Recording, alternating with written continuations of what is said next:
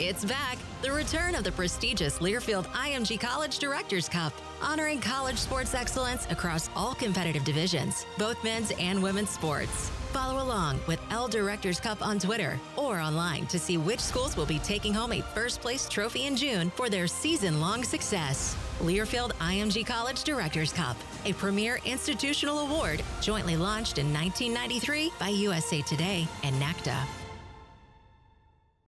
Holloway steps in, redirected, Pelton Bice, kick save made to Brower. Here's Gorlicki, down low left, Caulfield scores! Well, Tony, you're about a week from your first game. How's it looking? You've been together actually since July. Your first official practice was November 1st. So how's it going so far?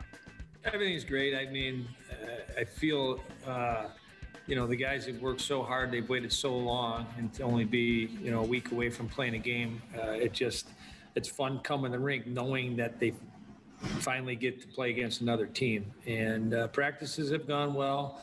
Our guys, I can't tell you how proud of them I am because of how they've followed the protocol. They've done everything they could on their end to try to remain healthy and set the example, and so that part's been all really good. And they want to play, and they've made a big commitment to trying to stay healthy as a group.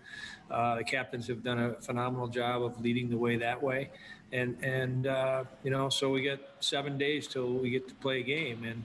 And with the way things have gone and with all the questions about, we're not sure when the season's going to start or how many games you're going to play, to finally get the opportunity to play, the practices have cranked it up to another level. They know they're playing games now. And so that part's all been a lot of fun to watch. Could you imagine back in the 80s being a student athlete at the University of Wisconsin in the middle of a pandemic with virtual classes? No.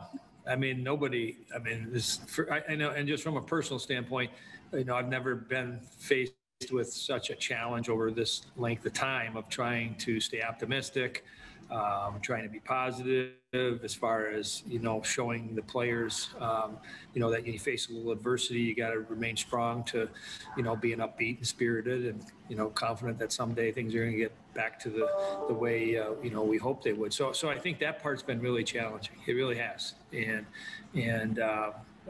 But I love the fact that our university and our athletic department gave us the opportunity to come back here early, to be with each other as a team, to kind of have each other to go through this together. Because I think had, we've been, put in a position where we weren't able to practice, we weren't able to work out, we weren't able to meet as a group, I think it would have been really, really challenging and hard for all of us, myself included. So having us be able to do this together, I think has really helped us all. I think we've grown together as a group,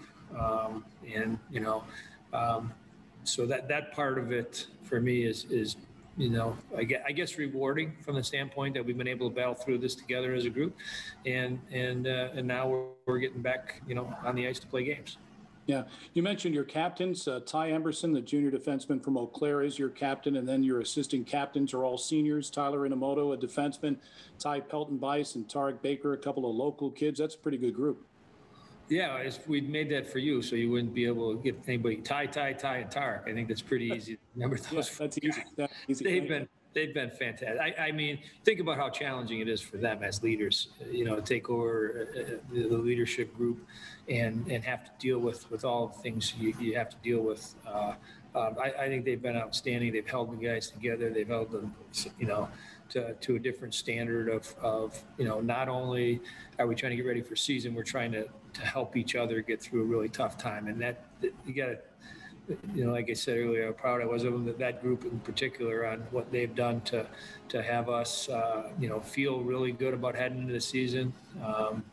And I think that when the puck drops next week, this leadership that the group that we have will hopefully set the example for how we're going to play all year. Yeah. Expectations were so high last year, and, a few players have moved on, both your senior goaltenders and Daniel Lebedev elected to turn pro, so did Keandre Miller and Alex Turcotte. But you bring back some really good talent. And you look up front, Tony, as a head coach who on the bench is coaching the forwards and sending out certain lines at any given time. You got a lot good pieces to move around in that puzzle, don't you? We do. I really like our team. And last year, I talked to the group about this too. We were probably a flashier team, or a team that was, well, you saw at the start of the year, we were picked by some of the hockey people as being maybe one of the most exciting teams, in the world to watch, let alone college hockey. I mean, with the prospects that we had and the skill set that we had, we were given lots of expectations just based on the talent that we had. And last year was a learning year for all of us. I think everybody expected us to do better, including myself.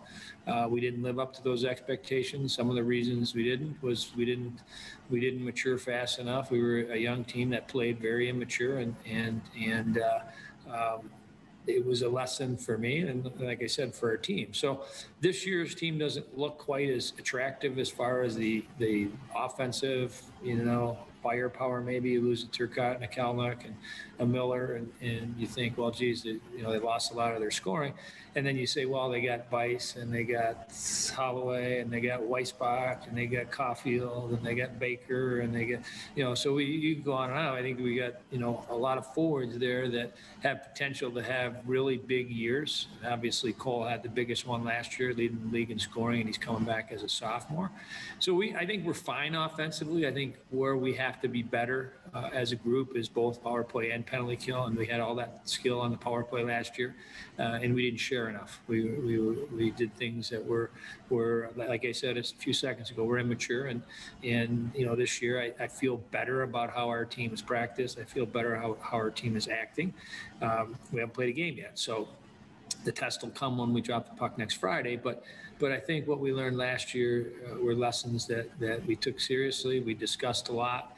Our leadership group has had lots of different meetings, as a group, with lots of different players at times to try to, move forward from what happened last year in a positive way. And that's the way I feel right now. So when you go into a season like that, you talk about the forwards. I love our decor from the standpoint. I think there's players that are hard to play against. They're simple players that understand the pride in keeping the puck out of your net. You can, you look at the shot blocking mentality that Inamoto has, and that, Ty Emerson has. And, I think Josh S. is a guy that's ready for another great year. Gorlicki came in last year and was pretty solid for a freshman, gave us some great minutes. And then you had Peltonen, who I think has waited his time by doing things right. Didn't want to jump ahead, but just worked his rear end off in practice to be ready for his opportunity. He played a few games for us last year, but his development and what he's going to bring to the table is going to be just like Inamoto, just like Emerson, from the courage of being hard to play against. And then I think Anthony Carr, who's a young defenseman that we add to our lineup, is going to make us a really solid group of six. And then you got a couple of guys that are depth defensemen that I think will play this year, and Luke Lemaster, who's coming in as a freshman, and Shea Donovan as well. So I think we're pretty solid back there. And you mentioned the goaltenders. We've got 3 new goaltenders. Robbie Badoon is going to be the one that's going to get the most opportunity to take the net over, just because he's a grad transfer that has some great experience.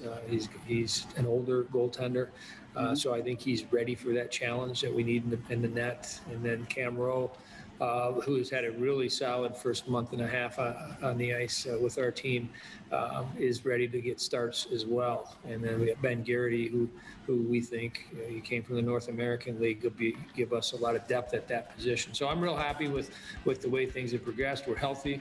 We're ready to go. Hey, thanks a lot for your time. We wish you the best this season, and hopefully I get to see you at the rink sometime soon. I like that. Thanks, Bri. You're welcome. You're welcome. That's Wisconsin head coach Tony Granato.